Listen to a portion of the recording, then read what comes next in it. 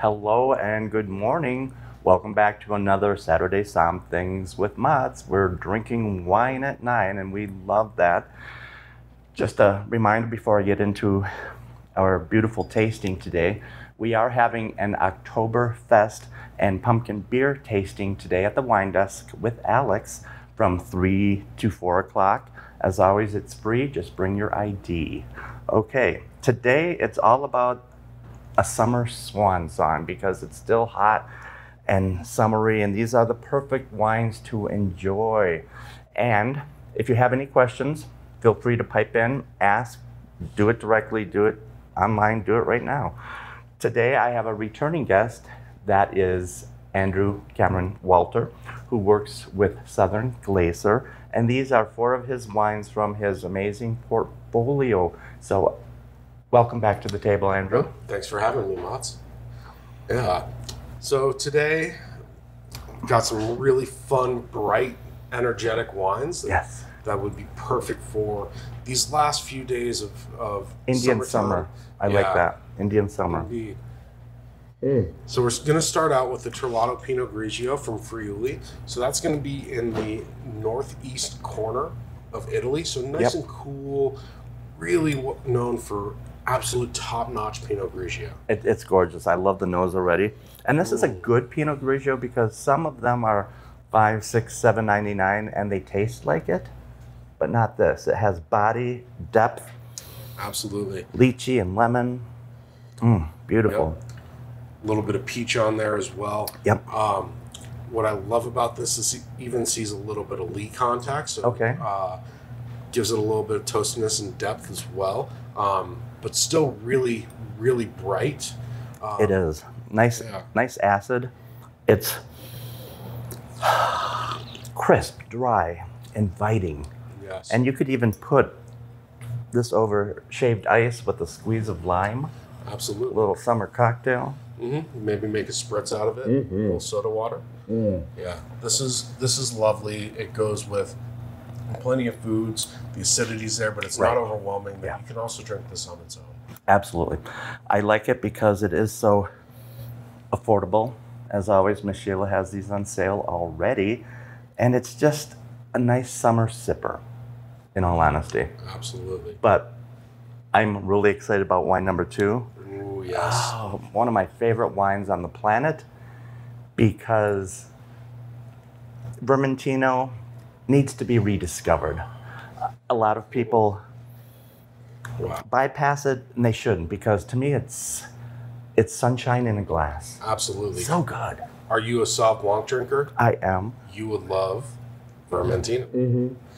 So, and I do. Yeah, this is a lot of Vermentinos you're going to find are going to be from Sardinia, but this one's actually from Bulgari, so the Tuscan coast. Yeah, Antinori. Yep. So this property was actually gifted to the Antinoris through a wedding. This one gentleman had 2 daughters. Half of the property became Tenuta Guardo Tasso, and the other half became Tenuta San Guido, which is known for Sassicaia. Right.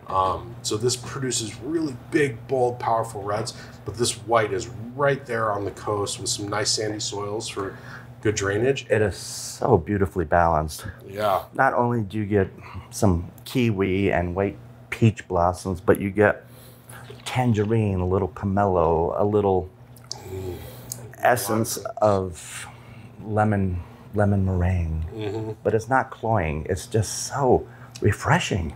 Absolutely. I love Vermentinos. Just absolutely singing. And you could pair this with pork chops in an apple or an apricot sauce. You could pair this with a pork charcuterie. Yeah, I like that. Pork tenderloin, the obvious. We love our oysters. But even think outside the box, a flank steak or a skirt steak, slice it nicely and put it on a salad. Yeah. It's still salad weather. Yep. I also love this with like oysters or scallops or anything like that. Oh, with extra butter and capers. Absolutely. I'm getting hungry. Yes. So this is just the Vermentino. Please come and buy this. It's just so good. It's the best wine you've never had. Oh, I like that. Wine number 3 is amazing. This one's really fun. So this is Entourage Rosé. We say born in Saint-Tropez, raised in Aspen.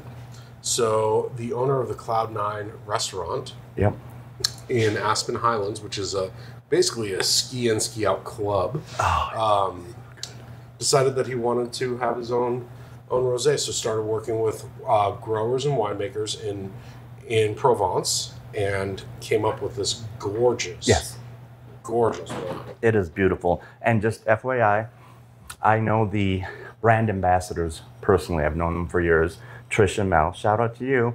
And we'll be doing a commercial with this wine in December. So look for that, because we consider it a winter rosé, and you'll find out why. But wow, I have goosebumps. It's that good.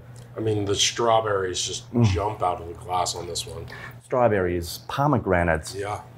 The essence of golden raspberries. And it's nicely dry and very affordable. This is just beautiful. What grapes make this up? So this is Cinsault and Grenache. Okay. And so those are going to be just a lot of structure and a lot of fruit. Yes. And because these wines or these grapes are so perfect for rosé, they don't need to blend in a more acidic white. It already pops. Yes, it does. It's really Entourage, beautiful. and it's just so good. I would pair this with not only fried chicken, which is one of my favorites, but a nice watermelon mint salad. Yep. Something that is chicken Kiev, for example. He stole my pairing. Mm-hmm. Yeah. No, it's beautiful. This is great. This is rosé to enjoy with friends. Yes. It's just dynamite. Which brings us to the last dynamite Pinot Noir. And I did put a slight chill on this before we opened it, because you can do that with Pinot Noirs. It brings out the essence, the fruit, the aromas. Absolutely. Wild blackberries and black walnuts. Some really nice, like, little dark cherry in there as well. And this is from Masson L'Envoyé. This is called Two Messengers. So Masson L'Envoyé is actually a producer in France from Beaujolais, and they are going to make this in a more Beaujolais style. Okay. So they're going to do whole cluster, and what that does is it allows for the berries to just express a lot more ripeness and juiciness and just explode out of the glass. It's not sweet, don't get us wrong. It's dry, and it has finesse and elegance. And I give so much credit to Felipe Ramirez, who is the winemaker for this, and he's just such a genius. Coming from Willamette in Oregon, this is a nice Pinot to rediscover. Absolutely. It's so good. And you would pair this with what?